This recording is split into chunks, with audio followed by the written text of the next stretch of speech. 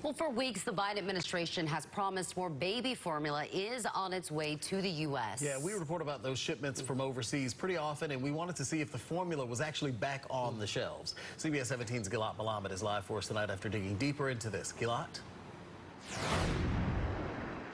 This Costco has dozens of bulk boxes of formula, a big change from when we came here in May, and they were completely out of formula that day. We revisited 8 stores in Raleigh and Cary that we went to 7 weeks ago to see if the formula situation changed.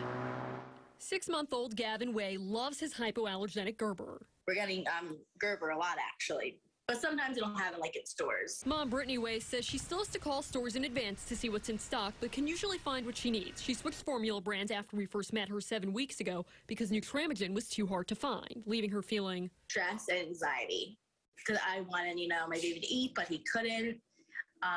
But now he eats like a lot. He eats like a lot, and he's 6 months. So he eats a lot of formula. So I'm so much happier now. It was hard for us to find Nutramigen when we checked out supply in mid-May. It's still not widely available, but we saw some more than last time, with some at Wegmans in Raleigh, Walgreens on New Bern Avenue, and about 24 cans at Walmart in Cary. Back in May, Wegmans in Raleigh was one of the only places we saw Enfamil, a single box. Now we found Enfamil at most stores we went to.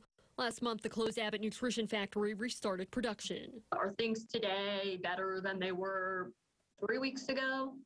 Yeah, I think so. There are still large bare spots on store shelves, but this is the difference at Target and Cary. Dozens more small Similac 360 bottles and about 24 large Kendamil jars. Kendamil is a European brand that's been distributed to Targets through Operation Fly Formula. On Wednesday, the Biden administration announced there will be 2 more deliveries of Kendamil this month, totaling about 200,000 pounds. Signs limiting formula are reminders the situation is not resolved, but for Way, it is an improvement. I'm just happy that, he can eat and we're good now. Some brands are still tough to find. The state health department does not have numbers on how much formula we've received from the federal government here in North Carolina. The health department says that formula goes directly to stores and healthcare providers. Live in Raleigh, Gilad Malamed, CBS 17 News. All right, Gilad, thank you.